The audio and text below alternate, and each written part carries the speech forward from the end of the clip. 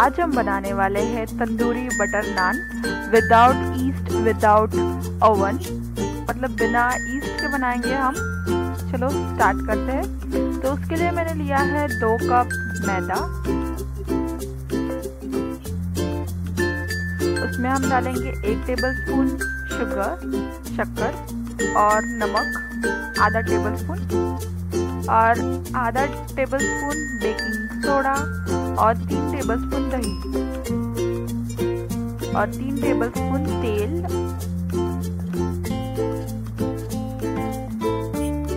इसको अच्छे से हम गूंद लेंगे। हमें इसका डो सॉफ्ट ही बनाना है।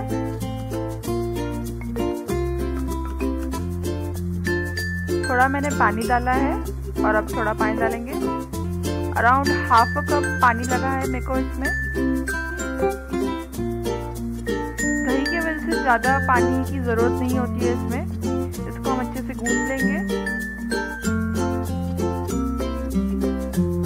हमें डो सॉफ्ट ही रखना है।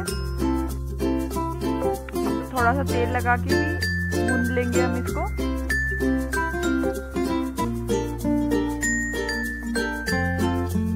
हम ऊपर से और तेल लगाएंगे और इसको हम 30 मिनट्स के लिए हम उसको ढक के रखेंगे। 30 मिनट्स के बाद ये कुछ ऐसा फूल जाएगा, उसको हम अच्छे से और गूंद लेंगे। अब इसमें से हम थोड़ा सा डो लेंगे। आपको जितना साइज का नान बनाना है उतना साइज का ले लेंगे। वैसे तो तंदूरी रोटी तंदूर में बनती है, पर आज हम उसे तवे पे बना रहे हैं। थोड़ा मैदा डस्ट करेंगे और इसको रोल करेंगे। इसको हम बेल लेंगे अच्छे से।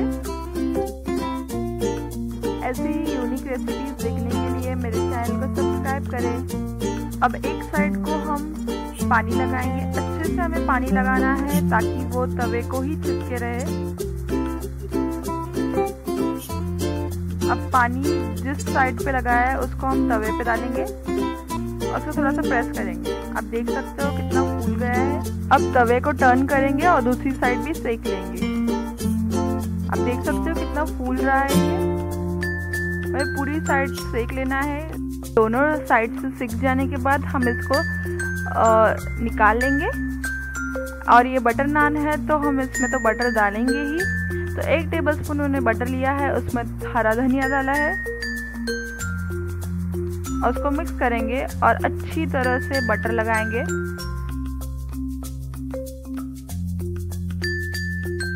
आप देख सकते हो ये बिल्कुल रेस्टोरेंट जैसा ही बटर नान लग रहा है। तंदूरी बटर नान बनके तैयार है। इसको आप बटर चिकन के साथ खाओ, बहुत ही अच्छा लगता है। अगर आपको मेरी रेसिपी अच्छी लगी है तो मेरे चैनल को सब्सक्राइब करो। Thank you.